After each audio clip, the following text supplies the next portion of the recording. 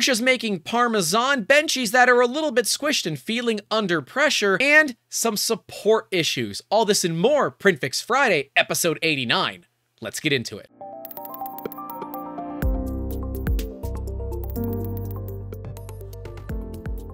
Hey guys, welcome back to the channel, and if you're new here and you're dealing with some printer failures, leave a like and get subscribed. And if these fixes don't help you with your specific issues, you can reach out to us directly by emailing us, youtube@3dmusketeers.com, or hitting us up on all the social medias. Links are on the screen and in that description down below. Twitter is generally one of the better social medias to get my personal attention as well as email. So if you want to get some help, that's how you do it. And for those of you that have emailed us, thank you. Remember, we are accepting fan submissions, so if you are looking to have me take a look at your fails on the show, make sure to submit them, tag us in the posts, and hey, send them to me via email as well, so I do my best not to forget about it. Anyways, we got a lot of great fails and fixes for them today, but let's start off with one that might make you a little bit hungry or a little bit grossed out. Got a Prusa here, making some, well, not spaghetti, more of Parmesan. You'll see. Starting off with an interesting Prusa failure, we've got Adam here who says he thinks he's found the source of the spaghetti, and I think, no, you've actually found the source of the grated Parmesan. We've got ourselves a Prusa here, and we can see into the extruder with one of the Bondtech gears being open. So the extruder door has been opened, and we can see into it, and there is a ton of shaving of filament that is in there. And there are quite a few causes for this that could be. Not all of them are the exact answer because it's kind of difficult here. The first thing I would look at is your extruder tension enough? The fact that it's open tells me obviously not right now, but is it good overall? You might have too low of extruder tension, and that might cause it to start to grind filament a little bit. And once those hob gears do get a little bit caked up, or they get a little bit of stuff in there, it is very easy for them to continue that process of shaving off just a little bit of filament. This can also be caused from excess back pressure and gunk inside of the hot end on a Prusa. Prusas use a E3DV6, and it does have a little piece of PTFE coming out of the top traditionally. Now that PTFE does not go down into the block, so this is still an all metal hot end. PTFE just helps guide things through. If that PTFE is damaged and creating too much friction as the filament is going through, that extra back pressure could cause the same issue that we're seeing here. It could also be from the nozzle itself being clogged. If you got a partial clog in your nozzle, that extra backlash could cause the extruder to skip. But that all comes back to not having enough extruder pressure. We run enough extruder pressure on our Prusas so that if they do start to have a problem, the stepper motor will start to skip. And that is an audible noise that we can pick up rather than something that we have to look for, which, like, you know, these shavings of Parmesan are going to be a little bit difficult to find if you're not really looking for them. So you're going to want to take this thing apart. To clean it, you're going to want to pull the extruder apart, pull those gears out, and completely clean them. We recommend a toothbrush generally, or a fine wire brush to get each of those little pieces of the teeth cleaned. You can use a pick of sorts, like a metal pick is great for digging out any plastic that is stuck inside of the hob gear, but that will be necessary to bring this printer back to life. Now, you could just send it, increase your extruder pressure, and hope that it cleans itself, but honestly, it's not that much more effort to pull the extruder apart, so I wouldn't worry about it. I think it's 4 screws to pull the entire hot end out and extruder apart on a Prusa. It might be 6. It's not very many, suffice to say. And if you have to ask yourself, when was the last time you checked your hob gears? It's been too long. Go ahead and check them and make sure they're okay if you do use a Prusa, because the screw can back out, you might have too little pressure, and this is a common thing that can happen if you don't check in on it. This user was likely dealing with quite a bit of under extrusion in the entire process, and I'd be curious to see if any of the fixes would solve their issue. For me, I know it does, but each printer is a little bit different. And if those hob gears don't line up properly, because it is a dual drive, one gear drives the other, then it can cause some issues in your filament feeding as well. But I would hedge my bet that is either extruder pressure or the PTFE, because the PTFE does wear out on the hot end side. So good to do. And with the vertical 5015, it leads me to believe this might be an original Mark III. If that's the case, while you're at it, if you're going to pull the whole thing apart, if you got another printer, you might want to look at printing the MK3S Plus upgrade, which will give you a better filament path and a little bit easier use for TPU and that kind of materials. So the softer materials, MK3S handles quite a bit better. Hope it helps. .zip Benchy, I guess. And if you don't get the joke, it's compressed. So we have a Benchy here that is just a little compressed in the Z. We can see here, this is a Prusa i3 MK1. Old school, assuming this is an actual Prusa, not some sort of a clone, but it suddenly started printing wrong Z heights. They will tighten the belts, remove the XY wobble, and will also try to clean the threads on the Z axis, but they don't know what else to do. Thank you to everyone who helps me here. Yeah, sad Benchy is sad. It is not just squished, it looks like it's elongated as well. It looks like one of these, like, you know, someone non-uniform scaled it in, like, Photoshop. Everything here just isn't the size that you expect it to be in any of the axes that we're expecting it to be. And if this is an OG Gen 1 MK1, it is potentially time to look at changing out the machine. Yes, you can make these fixes. And one of the big ones is going to be to make sure that you don't have any binding in the Z-axis. Since a lot of the damage we can see here is in a shortened Z-axis, you want to make sure you don't have any binding. The other thing you want to check is to make sure that your steps per millimeter are set correctly. If you had something go awry in the motherboard and it somehow reset at steps per millimeter, I don't know how this could happen, but with an older machine, it's not unreasonable to assume that it could happen. You will want to make sure that your steps per millimeter are set correctly. Traditionally, it's at least 400 in the Z, but you will have to measure it yourself. It's a pretty easy thing to do with a pair of calipers. You send the printer up 100 millimeters and you measure to see how far it actually moved. If it moved less or more, you have to make some adjustments. And in this case, I'm guessing it's going to move a lot less than 100 millimeters. In fact, I'm guessing a lot closer to 50. This Benchy looks to be about half the height that I'm expecting it to be. Looking forward at other issues here, we've got some issues with stringing and retraction, but I don't want to get too deep into those. I believe the biggest issue to be dealing with right now is that Z-axis. Now, there might be some issues on the Y-axis as well, but I can't easily tell. So what else can we do here? I would check to make sure your Z-axis is not binding. If it's not binding, then it's definitely a steps per millimeter thing. You'll want to look to make sure that the wiring on the stepper motors is also intact. With machines this old, you could have some problems. Remember, the MK1 is quite old. I mean, the MK3 lasted 5 years.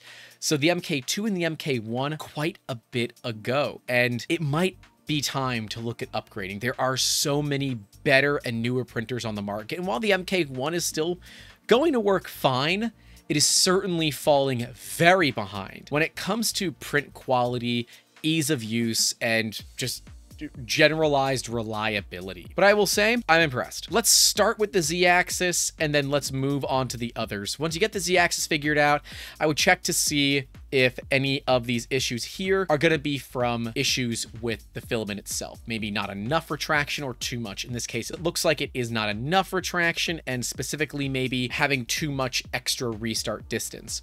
Knowing things like the slicer and other settings that were used would be helpful here, but we don't have them, unfortunately. So I would start with mechanical, then work my way to software, because mechanical, in my opinion, is a lot easier to solve. Replacing parts is easier than having to go through and send G-code commands and everything like that through programs like Pronterface. Next up, a fail from our Patreon Discord from a member named Sunday, who has an issue with their SV06.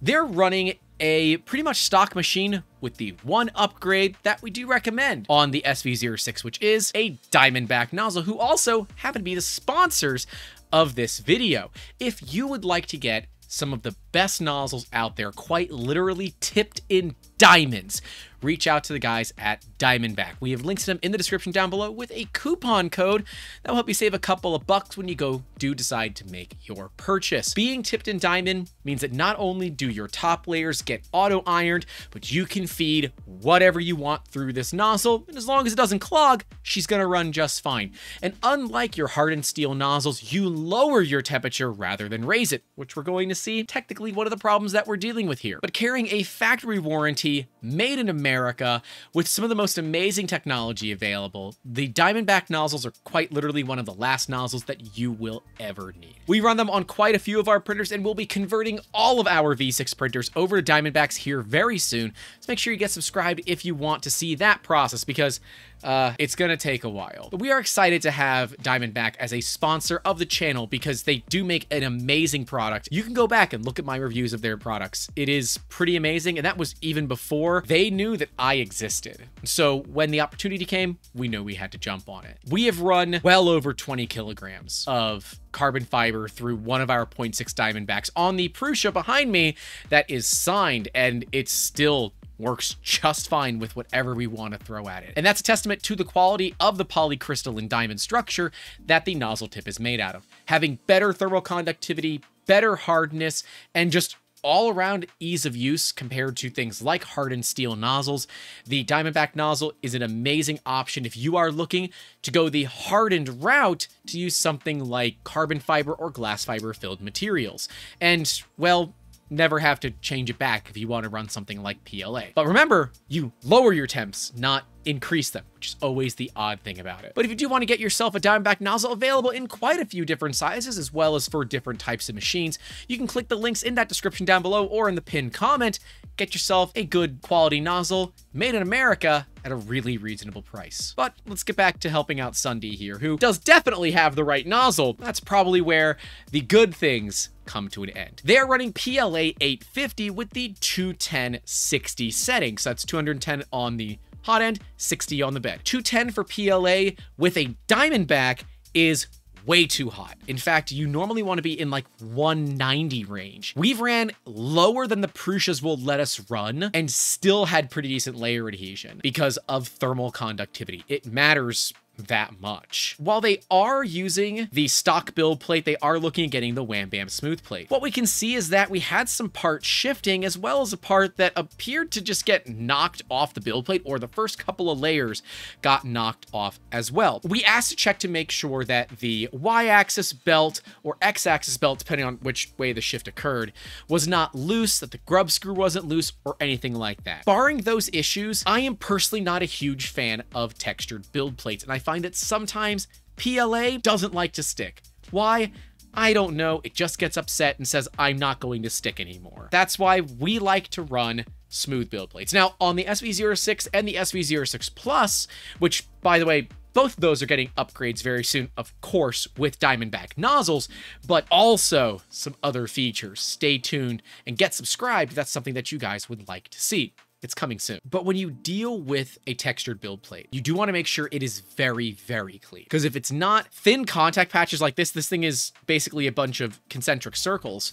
If only a couple of them come loose, it can create a nightmare for the printer where the head is knocking into things. And it's not the fault of the printer, it's not the fault of the nozzles, it's just the fault of bad bed adhesion. So I said, if it is not a mechanical thing, let's get that build plate off the printer, get it cleaned off with soap and water, wipe it down with alcohol, and rerun your first layer calibration on the machine to make sure that you're getting a good squish into that first layer for the textured build plates. As we talked about in a previous video all about Z offset, which we'll card to, so you guys can take a look. With the textured build plates, you want to have more squish than you would with a smooth sheet. This enables the bits of plastic to really grip that textured build plate versus the smooth ones where it just kind of grips it without any issues. And while I do like the textured look on the bottom of prints, if you are going to be building multiple part models, that textured surface can be a pain when it comes to gluing. So keep that in mind. That can be a bit of a trap for those that do want to build like cosplay parts, but do seamless integration of pieces. The irregularity of the textured build plate can make those parts have more of a gap and a seam than what you would expect with something like a smooth plate. So after redoing the slicer settings from the ground up, cleaned the bed, everything stuck just fine. It looked better all the way through the print, to be honest, as Sunday said. They lowered the temp to 200, but they are getting a nice shiny finish on the fan side and a dull matte on the leeward side, which is an interesting thing because you would think that if the part has less cooling, it would look shinier, but in this particular case, that's not right. Now, you could look at just putting better cooling on it, and we do recommend like a 50-15 fan duct. That is one of the upgrades we're gonna be doing on our SV06. You can also just look at printing a little bit slower if that is an issue. But 200 might still be too hot. Remember, the Diamondbacks really push a lot of heat through. so you can run a lot colder than you think you might need to. In this case, I would say let's go back to basics. Let's run a temp tower and see where the material performs the best. Being PLA, it's probably going to be just fine somewhere between 210 and 180 because it's PLA. It's really not that picky. But if it's okay all the way to 180, then run 180. We normally say run as cold as you possibly can, unless you are really pushing for layer adhesion. If you need a part that's structural, we tell people deliberately over temp the material. So instead of running PETG at 245, run it at 260.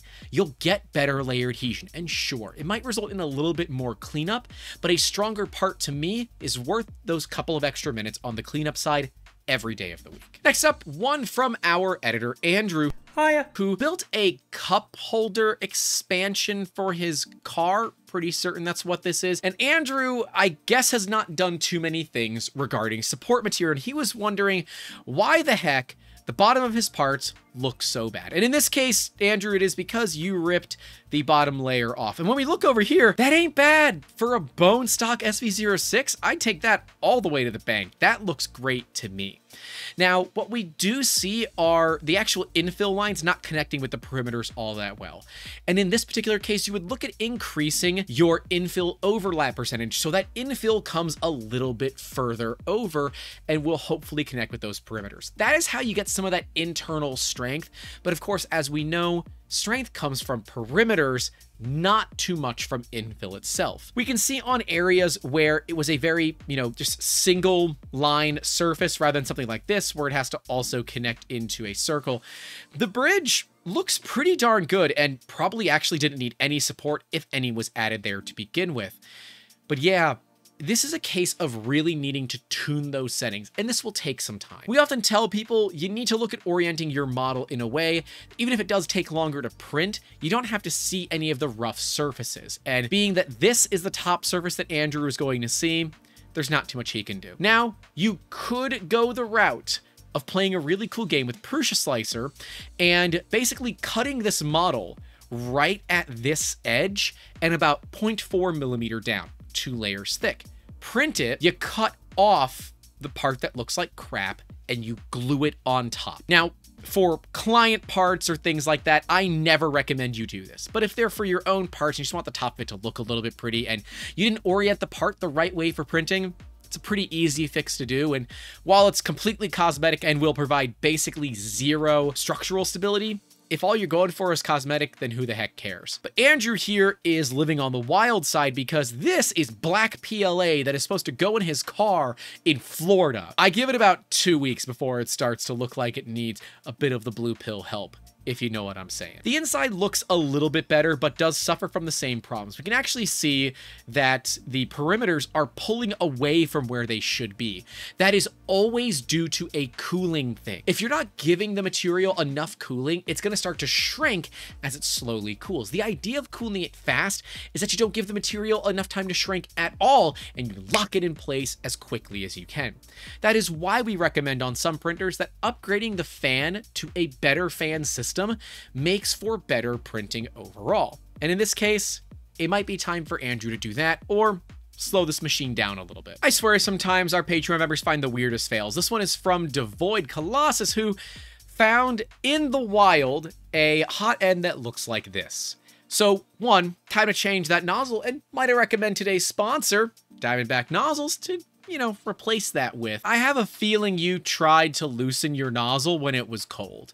And if that's the case, you're lucky that's all that happened, because you can still heat this thing up and get it apart. Often what will happen if you try to take the nozzle off when it's cold, it will snap at the threads and you'll have to use an easy out to get everything out, like a broken bolt extractor. It's basically what you would be looking to do. Or left-handed drill bit would also work. You need to change nozzles when your printer is hot. If your printer does not have an all-metal hot end, you want to look somewhere in the 230 to 245 range to heat up the nozzle to. And if you do have an all-metal hot end, 290 is where we'd like to go. Traditionally, people say go as high as you can, but in some printers, if they go above their max temp by even 1 degree, it shuts the entire printer off. So I'd rather have some headroom so that as I'm holding a wrench on it, sinking some of the heat away, when I pull that wrench off and the hot end, which is just dumping heat into itself, goes over what it's expecting to go over, then we can feel a little bit safe that we're not going to over temp the printer and put it into a situation where it thinks it is in thermal runaway. This particular case, this is a Mark 8 style block with no accoutrement there. We can see that it would be one of the ones that has the bolts that go up into the heat sink. We don't see a heater, we don't see a thermistor, we don't see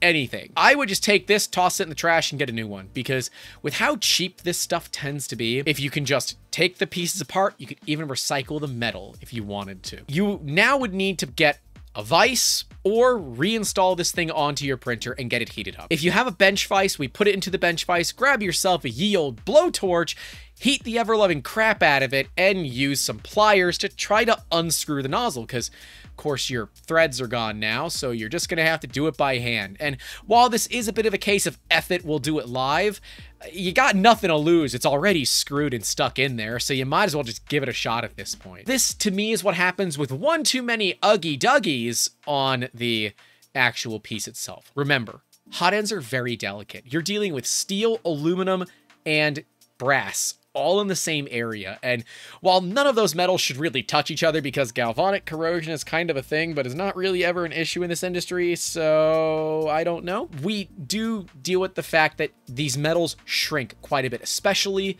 aluminium, which is what the block is made out of. It shrinks quite a bit and will lock that brass nozzle into place tighter than a pair of vice grips. So you're going to really have to wrench on it, likely end up breaking the nozzle if you opt to still do it when it's cold. And that's why oftentimes how cheap some of these parts are, it is just better to replace it and not deal with the BS of it in the future. And I know that's not necessarily the answer you would be looking for, because that means you have to spend money. But if you don't already have the tools to extract this nozzle, at this point, for the basic kind of end user, this is too far gone to repair. Next up, a fail from the bamboo whisperer himself, Mr. Sam Prentice, who, while he can whisper sweet nothings to bamboo, has had some struggles with his Creality K1.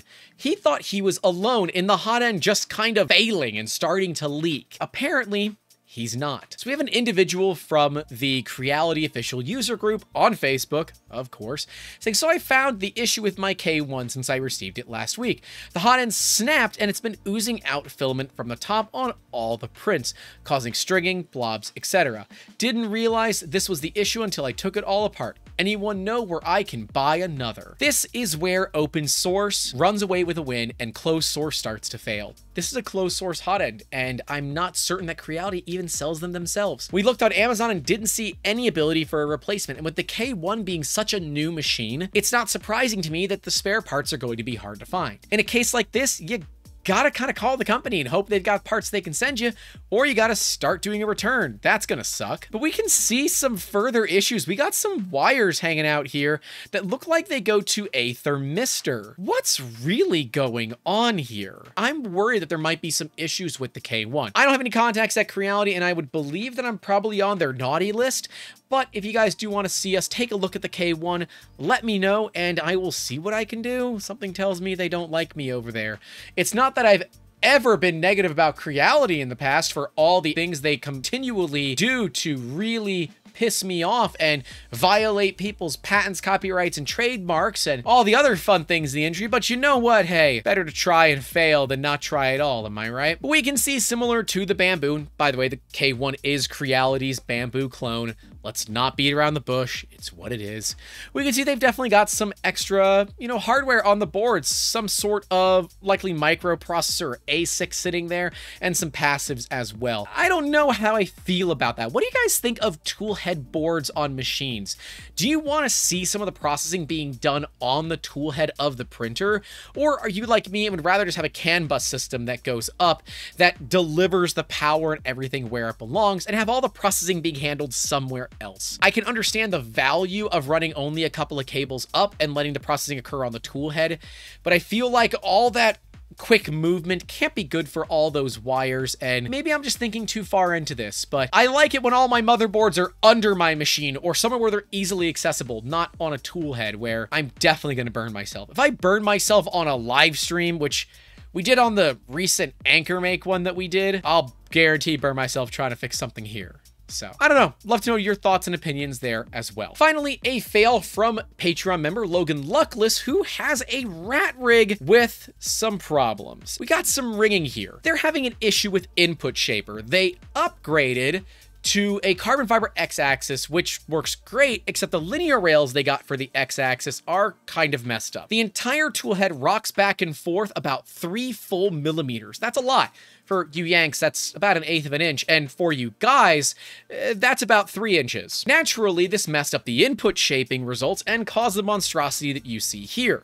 Thankfully, they found one place that has MGN 9H rails long enough from LDO. So this rat rig went through some upgrades that weren't exactly upgrades, but are now upgrades because they had some failed parts. That is how life goes sometimes. That is a really interesting issue with input shaper and reminds me of the bamboo failure that I had last week, where I believe that I had a bad measurement of either input shaping or the LiDAR sensor. We'll card to that episode so you guys can take a look, because I'm still mad about this bamboo failure. But thankfully, with a new part, everything was good to go, and well, that's what you need sometimes. You really can't fix bad bearings. When they're gone, they're gone. There's not much that can be done about it. And it sucks, and it is expensive, because decent quality MGN 9H rails are not cheap. But you know, if you're willing to take some risks, you can get them from the usual suspects relatively cheap. Now, getting them from LDO means you're going to get a good quality. And stay tuned, because there is an LDO-sponsored Voron Trident 300 kit that we're going to be unboxing and assembling all on live stream. So if you want to watch me ride the struggle bus, stay tuned, because that is coming down the pipes in the next couple of months. But that's all I have for you guys today. Let me know down in those comments what you thought about these failures and my fixes for them. But stay safe out there. Don't forget to call your loved ones. Don't forget to leave a like. And as always, keep making awesome. Have a good one. I think we're okay for now. Oh, what a big yawn. She's very tired. It's very tough being this cat. She has to yawn. It's how she reminds you that she's always working. Ever vigilant, always busy. Hey, thanks so much for watching this video, and a massive thank you goes out to all of our Patreon, YouTube, and PayPal supporters, whose names listed right next to me at the $5 tier and higher. Remember, if you do want to get behind-the-scenes content, come hang out with myself and the other Musketeers, you can do so by clicking those links in that description down below. And while you're down there, don't forget to click the links for Diamondback, check out their offerings, and hey, pick yourself up a nozzle. They're worth it. Honestly, I said that even before they sponsored the channel. Right below me will be the entire PrintFixFriday series, where you can take a look at some other fails and how we fixed them. And next to that will be an entirely random video that the YouTube algorithm thinks that you should click. I think you should click them both. And then click into those comments, because that's where I will see you, and I will see you in the next one. Take care.